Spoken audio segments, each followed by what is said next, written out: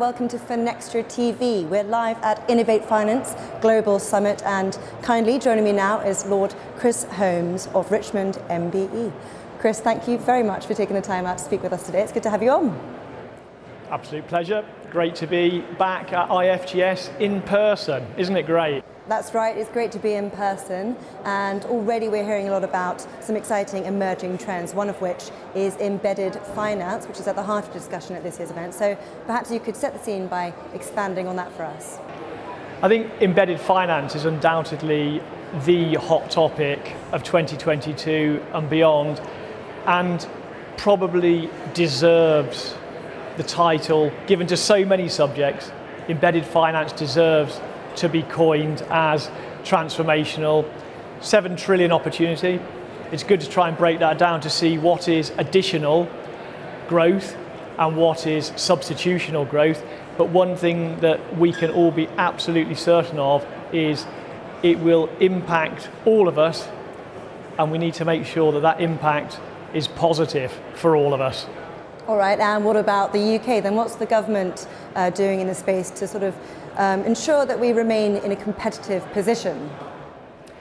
The government in the UK needs to be saying more and getting into the whole space of embedded finance.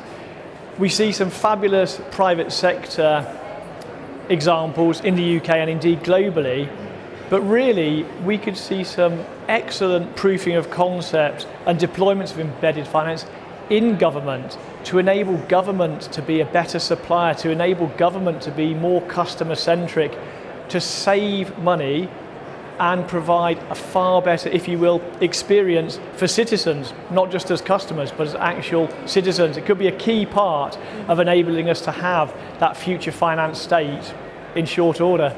Sure. All right. And what kind of challenges might we expect along the way to ensure that position?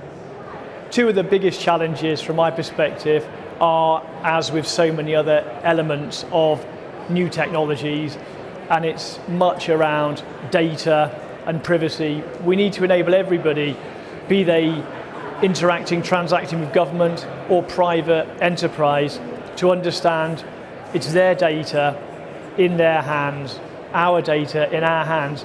How we deploy it, how we use it is down to us, and we need to have that then with all of the right privacy considerations set around all of those deployments. It can be a stunningly positive opportunity. It can enable economic and social growth post-pandemic, but that's a can. At the moment, it's not an inevitable. And staying on that positive note then, can you highlight some exciting use cases you're seeing in this space? I think one of the most exciting use cases is the ability to have that golden truth, that one point where everything can coalesce around for the individual. So we truly can have something which isn't just called personalization, but really is positive personalization, friction out, seamless experience in, with us empowered in that situation. And probably you see the greatest examples of that perhaps in the APAC region with some of the so-called super apps. What will be interesting and potentially exciting is to see what happens when some of that stuff comes west. So watch this space, it's safe to say. Chris, thank you so much for your time. I'll let you get back to the event, and it's been a pleasure. Thank you. Absolute pleasure.